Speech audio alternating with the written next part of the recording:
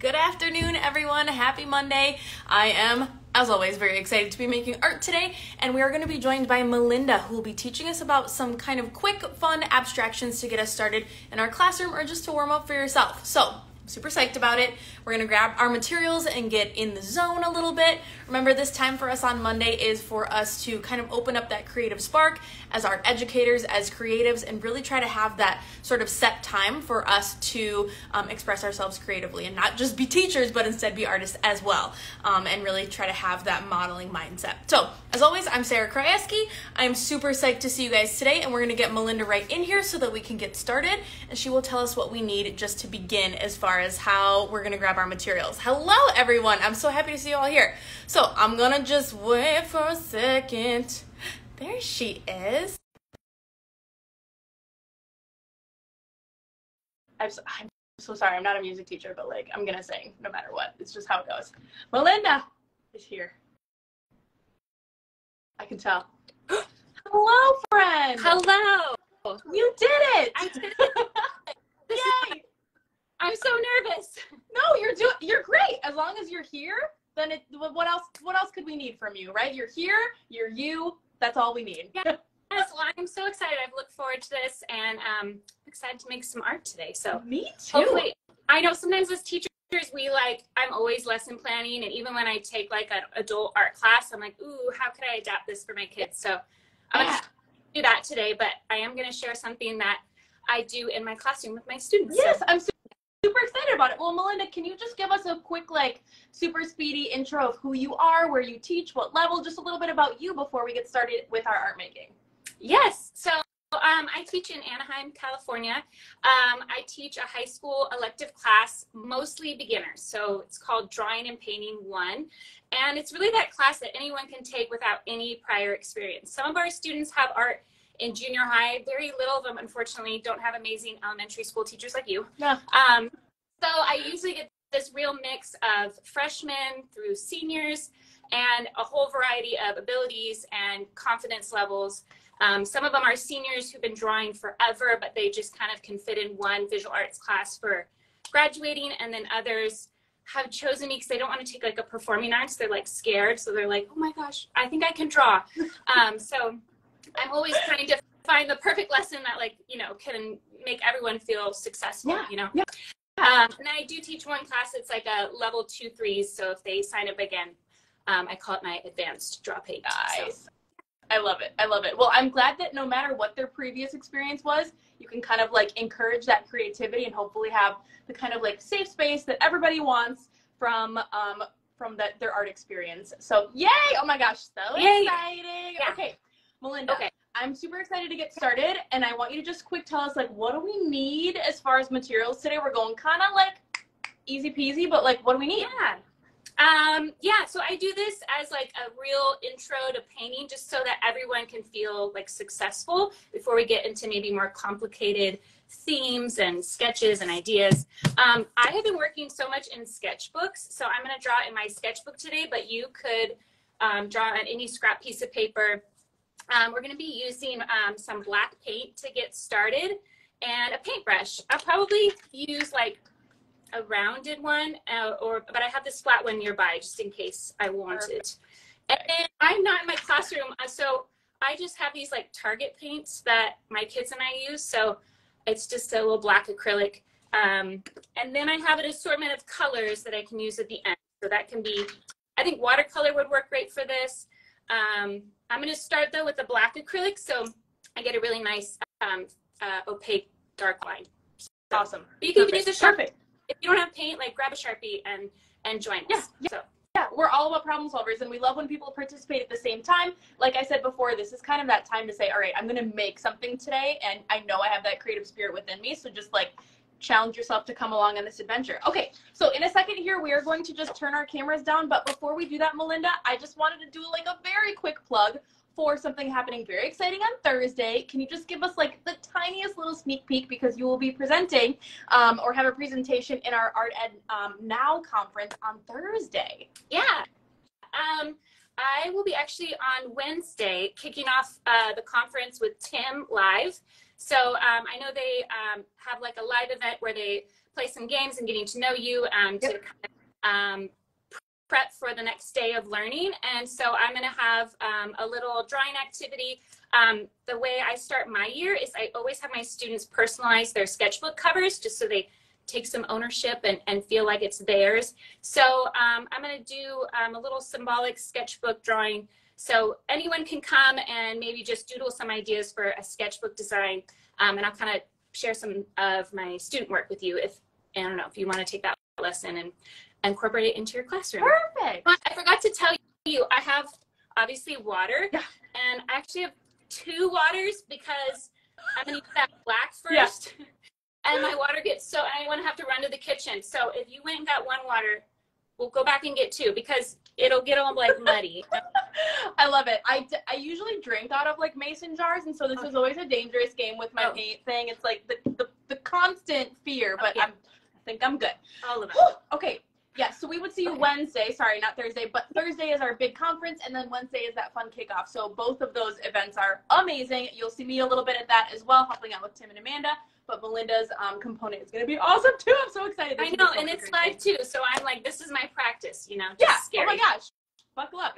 It's great. It's okay. Breathing. I know. I do my like box breathing. Like, no. I'm excited. I just, you know, you do it scared, and the nerves go away once you start drawing. So exactly. That's why it's our safe space is art making. Well, on that note, let's just turn our cameras down here, and then you can tell us how you get started with this lesson with your students. Yeah. Okay. So I'm going to do this ever so gracefully. Yep. Always. You can see me. I'm in my dining room right now, but this is like the best little workspace. No, it's perfect. Is it perfect? Yes. Oh my God. I couldn't ask for anything better. Don't change a thing. I'm going to move it up just a little bit so it's not in my face. Yeah. Okay, so we're just going to start with, oh wait, can you see me now? Some black paint. Yep, maybe a little bit downturn so that it's like more not on your spiral. Yeah, there you go. And once it settles, that's it. Yeah, so you can hold your paper horizontal or landscape. So when I'm doing this with my students, I wanted to mention that I do not have my document camera on because I really want to encourage everyone to not do what I'm doing. Does that make sense? Yeah. So, you know, I was thinking that contemporary artist, his name is Sol LeWitt, and he had these wall paintings. Are you familiar with these at all? These wall drawings, he called them. Yes. Yes. So I love the idea that he would have his assistants do them, and each person drew the line differently, and each person understood the prompt differently. Yeah. And I kind of want to encourage my students, I mean, they're obviously not my little assistants, but the idea that like, there isn't really one way of doing this, and it's okay if yours looks different than your neighbors, because that's what makes us like unique, and that's our art. So I'm excited to like turn my camera on and see what yours looks like after this. Yeah. It's kind of that warm up a little bit. It's like we're just trying to be loose, just trying to follow a little bit of prompt, but like our own interpretation of it a little bit too. So can you remind us before we get started, we're going to start with black paint. Yes, not brown. I put brown down as I was talking to you because I wasn't listening. Well, you can brown. It's okay. I started getting my purple ready, and I was like, that's not black. That's purple. Do it. Fine. Go with purple. I mean, no rules here. This is not assignment. It's going to work just fine. So I'm adding a little water to my paint just because I'm kind of twisting my brush a little bit, just because I really want to coat it up. And I don't know, I like it to have like a little flow to it. Yeah. But if you wanted to embrace the texture of paint, then you could use it nice and thick. I mean, every brand is always a little bit different, you know? Yeah, for sure. So, okay, you don't even know what we're doing. So I'm going to read a prompt aloud. I did make a little visual because I know some of us are visual learners here. Right. And we're just going to interpret this prompt. We're going to do kind of an intuitive line painting. Just a reminder that you can do it. It doesn't have to look like mine. You can interpret this however you want. And then at the end, we'll add some color and make a little finished work of art. Sound good? Hey, perfect. Okay. And you see my Post-it note? Yes. So for anyone who's a visual learner, we're going to paint a horizontal line. So super easy. This is kind of like a review of some of the elements in elementary school. Paint a horizontal line. Okay, here we go.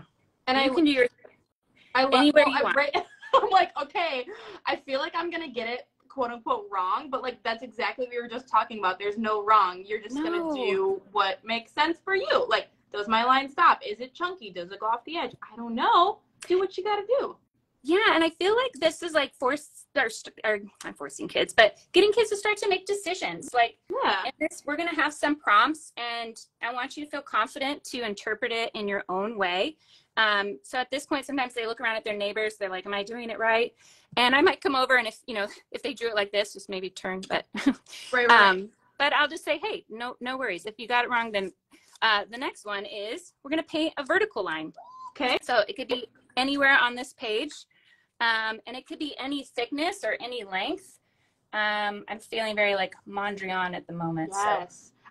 I'm curious if anybody has any memory devices for like horizontal and vertical lines. Do you use anything in your classroom or in your brain, Melinda? No. Well, since I teach high schoolers, I think I'm secretly doing this to see if they remember that terminology. Right. So this is a great way of me like pre-assessing like who remembers what a vertical line is. Like I'm the kind of person that always, we are on the same side. I love that. Friends. Okay. Hi. I love it. Balance.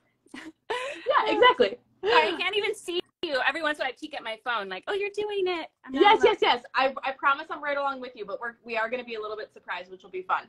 But no, with the vertical and horizontal, I feel like I always kind of revert back to like, okay, horizontal has that like one across line to like cross the H, and so that's the horizontal. Like, I don't know, just little ways to remind myself, but that's the best. You're going to have to teach me all that because so my district is a junior high school district. So I get a lot of ideas actually from some of the junior high teachers, which I should have said in the beginning. Okay, wait, can I give us our next prompt? Please. Yep. You're going to paint a thick line. Ooh, now, okay. Any length, any direction, just has to be a thick line. So I went ahead and switched to a thicker brush, but you could just double up if you only have one brush, right? Perfect. Oh man, hold on, I gotta think about where I'm gonna put this thick line. Maybe I'll put it here. I bet you were doing the same thing right now. No. Nope. I giggled and I made it. Well, it's fine. Imperfect lines are beautiful. It's true. I always tell my students it's like how we all have different handwriting styles. Like we can all write the same word, but it just looks differently, and just trying to embrace that individuality. Because I think at the beginning of the year, they're all trying to do things correctly, right? Or at least in my brain.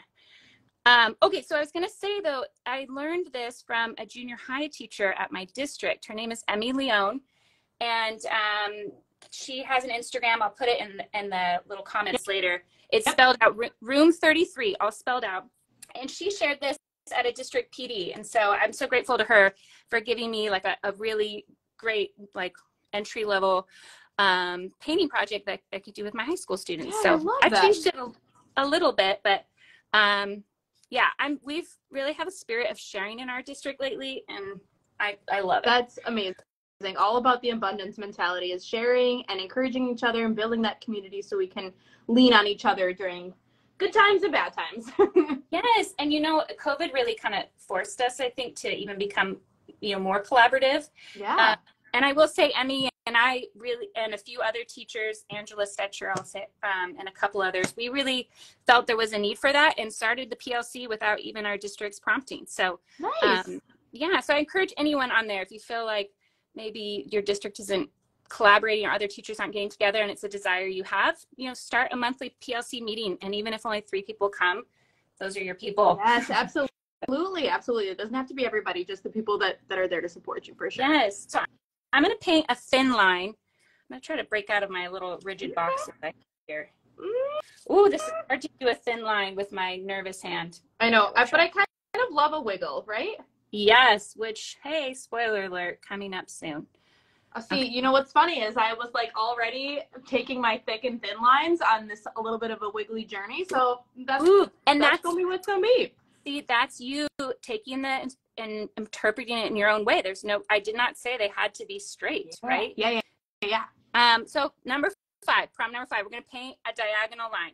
Yes, Woo! I already made one, but I'll make another one. So that's fine. Yes, you're like, yes, it's happening. I know. Should I contrast or add some? I don't know. Maybe I just say a diagonal for them. Some of them actually don't remember what that word means. I just say it goes from like high to low. Oh yeah. How do you get your students to remember diagonal? Diagonal, I mean, we always just take like, sometimes we'll do hand motions and we'll take a line and then just give it a little bit of give it a hill, right? Take an arm, take a hand. Yeah. Okay, that's honestly, I need to remember those things with high schoolers because I feel like even just this kind of stuff, like all of my students at the elementary level would love to do these kind of like prompt intuitive drawings, and I feel like that's no different when students get older. Like it helps to have a little bit of direction, not so much that you're like following exactly, but a little bit where you're kind of like, okay, I don't have to think too hard about this, I can kind of just go and see what happens. Yes, and for any high school teachers out there, or if you're new, I will say high schoolers love to play, and I think we forget to incorporate play as they get older. And I found anytime I kind of have a lesson that seems like, oh, they're going to think this is silly or kind of maybe too easy, they love it. And I don't know if that's just the contrast to the rest of their day. Okay, I'm on problem 6. I'm sorry, to talk and give instructions is hard. No, this is perfect. This is exactly what we need. Although I am really quick going to interrupt you before you say your next one. Someone was wondering, do you post, like when you do this in your classroom, do you post the prompts one at a time, or do you kind of like give them all of them at once? How does that typically work within your room? I find they're overwhelmed when it's all at once, and I post them one at a time. I actually have my projector on, and I just hit the space bar and have a little animated slide, and that way they could go back, or if they feel I'm going too fast, at least they have, like I would have all these ones I've already done with you. Awesome. But I like the idea that they just start with one line and they've already begun. If I gave them all the instructions at once, I know my high schoolers, they'd be like, I don't want to do it. Right. It's like, it's too much. I see all the words mean work, and no thank you. Yeah, and then they start thinking, which one do I want to start with? And I'm like, can we just begin? Right? And then you kind of trick them into like, they've tried a bite of your meal and they're like, actually, that's quite tasty. I'll join in. I love that analogy. Nice. Okay, let's paint a wavy line. It could be as thick or thin or wherever you want. Now we're finally having some fun here with some waviness. I'm gonna do like a little twist of my paper. I feel like that needs to happen. Ooh, yes, I know. Mine's getting a little too boxed in. So I'm gonna do some irregularity here. Right. Take it on a journey. We're going somewhere. I don't know where, but we are going. Oh, I don't know either. You don't even know how many. I actually say I'll tell you we have 12 prompts, but you could edit them out if it feels like too many.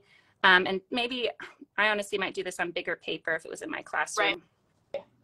Oh, I'm already relaxed. That line really did it for me. Oh yeah, the wavy is where it's at. I'm like, give me a wavy line any day of the week. Yes. Please. I don't know if I'm going too fast for you, but this is perfect. It's a long line. So a long line. So I don't know, maybe I'll add to one of mine. That could be kind of part, or maybe I'll do a little border. Oh, I shouldn't tell you what I'm doing. No, it's good. Well, because I can barely see yours, but long to me is intriguing because it's like, what does that even mean? I don't know. Right? You know, so another twist on this that my friend Emmy shared with me is she will switch up the lines to be like emotional lines. Yeah. Like paint an angry line, paint a happy line, and that could be a great, like, I don't know, little warm up before like a bigger project. Like in high school, some of our projects are so long and serious. Yes, it loosens. It gives you a little bit of like, just relax. Yeah. It's okay, and like even you and I are going, I don't know if this is a pace you would do in your classroom, but I feel like this is like the perfect way to just kind of like get started. Yep. I usually do like sketchbook prompts with my students at the beginning, and I would love to incorporate a few painting ones. They would absolutely love that. I know, and just using the black line, like this isn't, I keep like little ramekins out for them. It's not that much prep for this day. I do this all in one class period. Yeah. And then the next day, you could have out markers or color pencils or more paint, and they could fill in between the lines. They could practice blending from light to dark if that was maybe a skill that you were incorporating. Okay. This one's quick. We're gonna paint a short line. Short line. Oh, I know. I'm just gonna float mine over here. Just like a little sprinkle, a little confetti.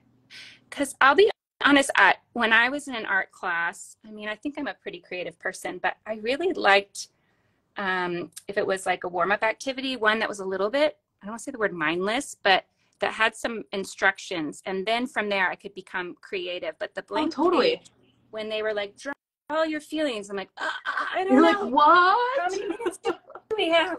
So, I feel stressed. That is what I feel. And now because I overthink things, Right. and, you know, especially if you're part of your identity is like, I'm an artist, then it's even more pressure, you know? Oh, completely. I mean, I think that's part of it too, is like, even I'm learning through that Post-it or the sticky note challenge that we're doing, is it's like, not everything's going to be perfect, but you're just making something every day. And it's really encouraging that, like, it's okay. Just make something. It's fine. Yeah. Thank you for modeling that and saying that, because I need to hear it over and over again. Oh, yeah. And I think it's good too when we're doing stuff like this to remind our students of it as well. Okay, I took a peek. It says curved. I'm so excited. Yeah, a curved line. Okay. So anything that's not straight will do. Curved. Maybe I'll echo a curve. Curved line. Oh boy. I know. So, and this is really helping my students, like, even just learn how to hold a brush again. Some of my students haven't painted maybe since they were younger. Maybe they've done a lot of drawing or a lot of digital art, and holding a real paintbrush, sometimes they're like, ugh. Yeah. And so just getting them the feel of that, like how much water, how little water, and, you know, no pressure painting. Okay, I did my curved line. Yes. Kind of. It's like more of an S. Oh my gosh, 3 more. We might run out of room, but I think it'll look cool. This is good. I think it'll encourage us to, like, think a little bit about our space. Yeah, like, look at, we're already naturally composing. Like, at first we weren't, and now we're like, negative space. Okay, we're gonna paint a zigzag line. Did you get zigzag? Oh, the classic zigzag. Yeah, zigzag line. Okay. It's always that, like, couple seconds where you sort of look and you're like, where do I need that to go? I know. I'm feeling a little bit stuck. So oh no. Be bold and make a decision here. Be bold. Don't overthink it. Yeah. Right? Yeah. Well, right. As I'm like overthinking it. I'm like, what? Oh, I'm sorry. Tiny panic attacks. That's funny. Okay. No, I'm not going to overthink it. I just don't really like the way these lines. I mean, I didn't say this at the beginning, but your lines can overlap and intersect, which my students sometimes don't think that's okay to do. So if go for it. If you didn't already know, overlap. Yes. Perfect.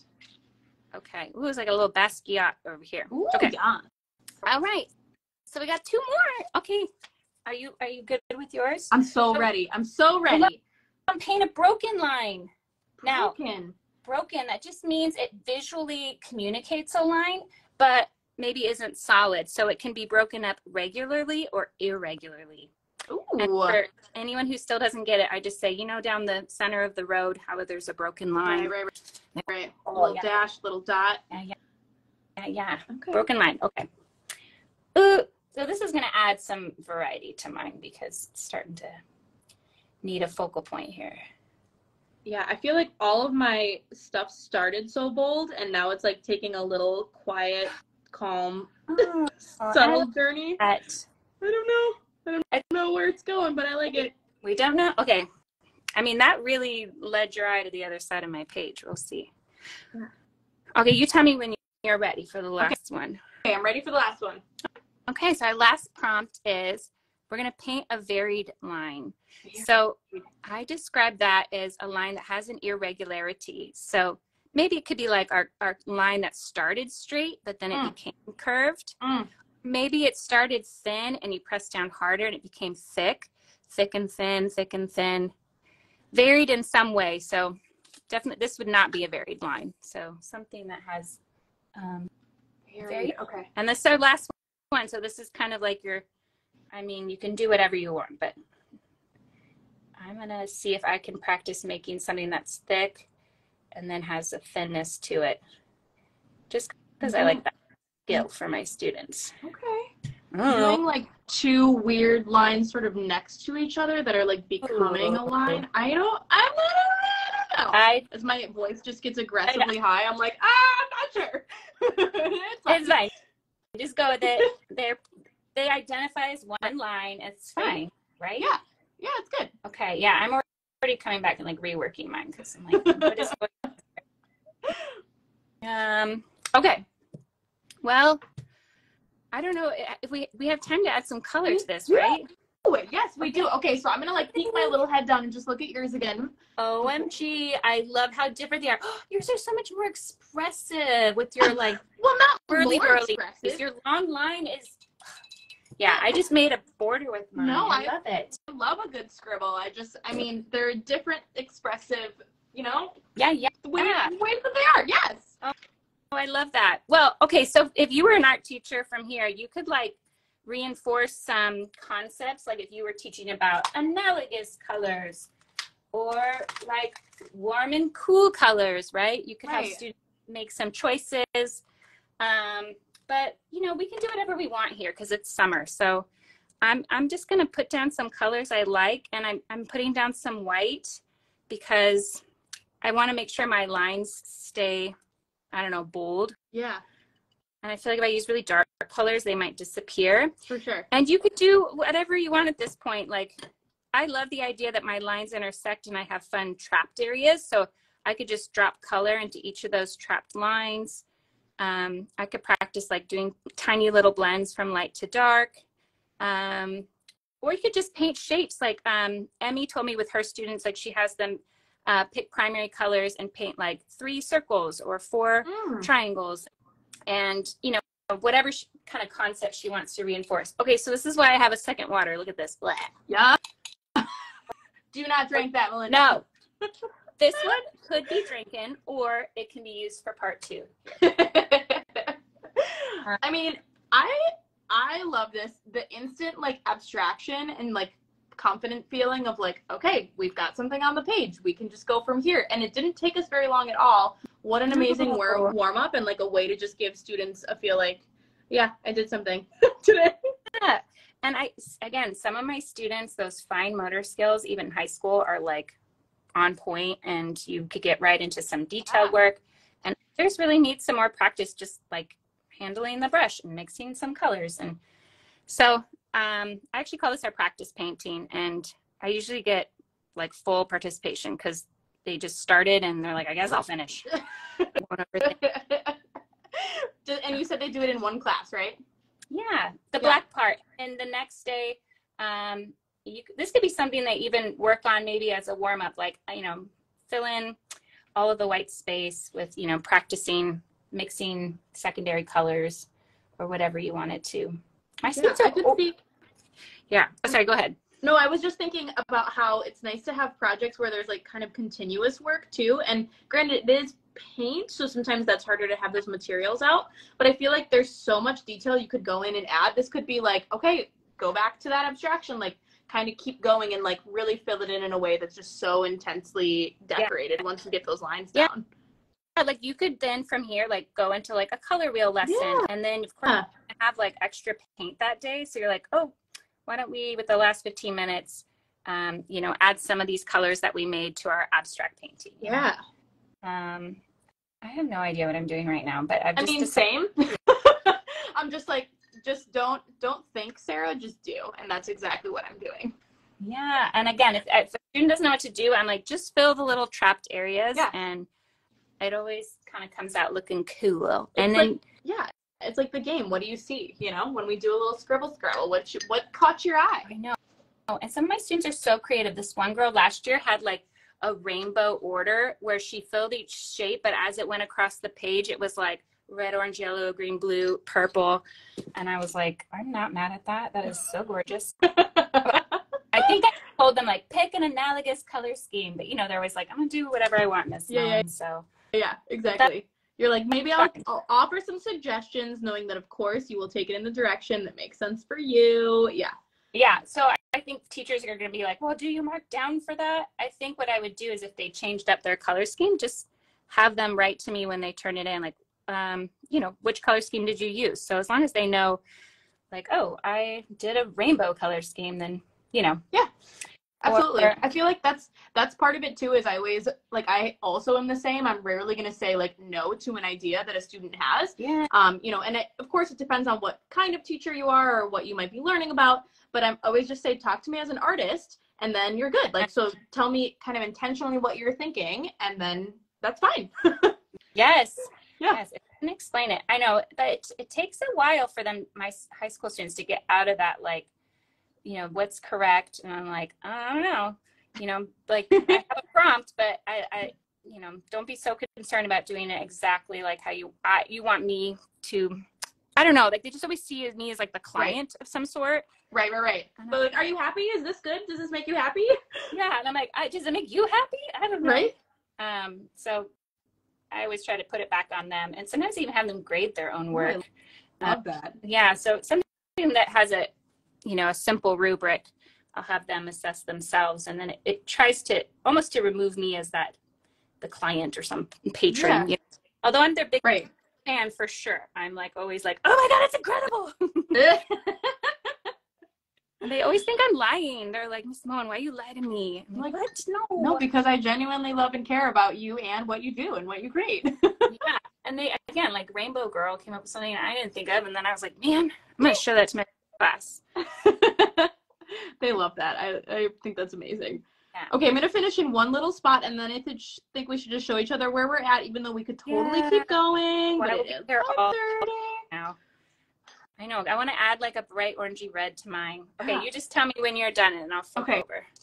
I think I'm gonna, you know what? It's funny because as I started, I'm like, ooh, I like certain parts only where I kind of want to like chop out a piece of it, Ooh. So it's like even cutting it apart and doing something with it would be really fun. Like a little viewfinder and be like, where do I want? Oh my God. Exactly. I love that.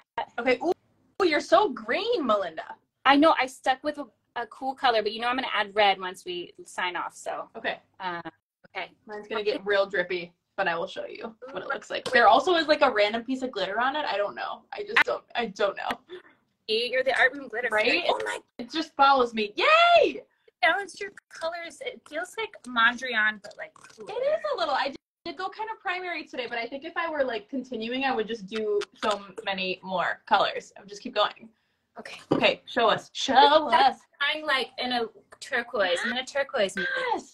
Ooh, I also love that like thick and thin line. That's a really great, like, beautiful practice with a brush. Like, thinking about the things that your students might have a hard time deciphering, or just like, here's a challenge, like, see what you can do. Yeah. So good. And again, a great like cell adaptation would be like, let's do emotional lines. Perfect. Right? How are we feeling today? Yes, I love it. Yeah.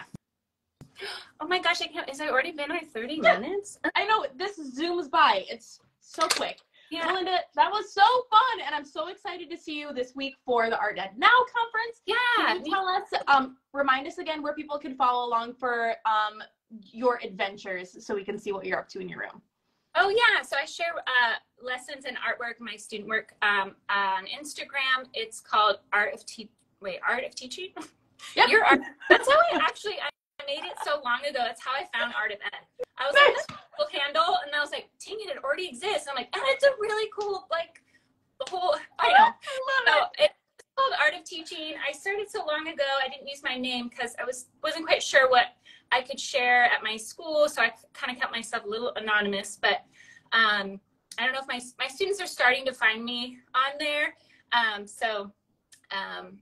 Anyways, it's called Art of Teaching. And then I also shout out to Emmy for sharing this idea with me.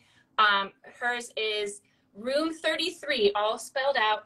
Amazing junior high teacher in our district. So, perfect. Yeah. Thanks so much. Yeah.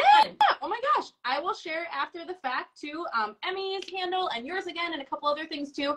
And then I hope to see so many of you later this week at our Now conference, and kind of celebrating our love of creating art together. And Melinda, thank you so much for joining us. This was so fun. I loved how loose and amazing and just like intuitive it was. Perfect. Oh, you're a delight. Thank you for inviting me. So, of course. Thank you so much. Y'all have a great week. We'll see you later.